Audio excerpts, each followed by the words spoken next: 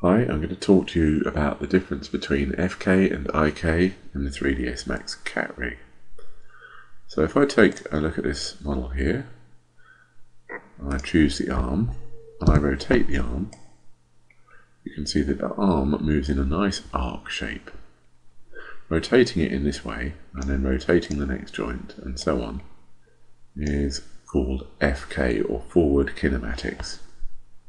The advantages of FK are that it's very easy to get a nice arc kind of movement. The movements are very naturalistic.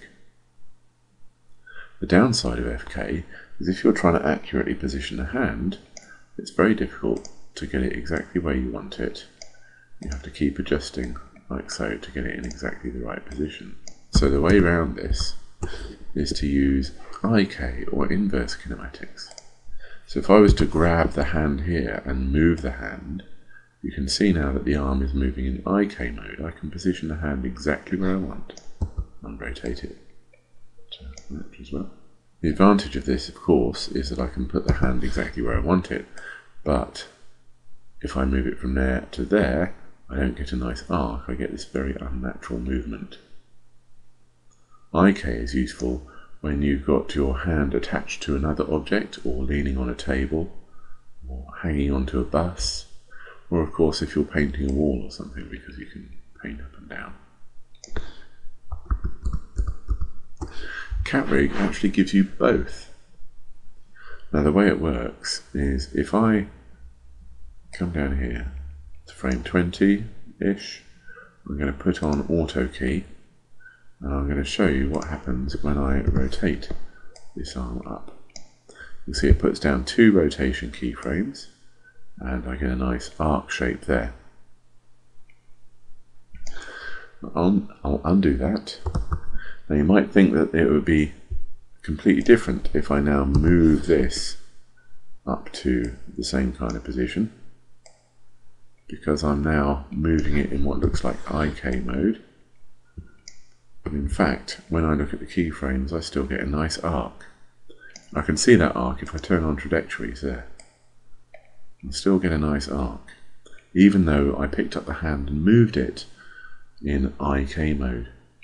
And the reason is that it doesn't actually matter how I position the arm to go from pose to pose.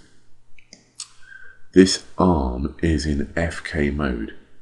So whatever keyframes I put on it, it's always going to animate with nice arcs. By contrast, if I do the same exercise with the leg, I take the leg from here and on frame 20-ish, and I move the leg up to there, you can see that it does it in a straight line and not a nice arc like the arm. So if I now look at the motion of that, you can see that the leg is much more unnatural.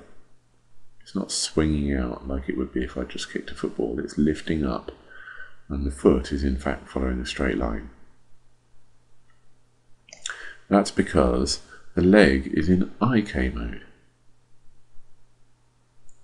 Now I'm going to delete all of those keyframes.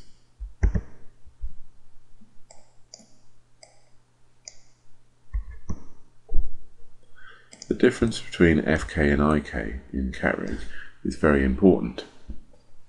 As a default, arms are always FK and legs are always IK, and that is why you have this rectangle on the floor, which is the IK target. Wherever I position that rectangle, the foot is going to try and reach. Even if I go too far, the foot will point towards it. That's how IK works.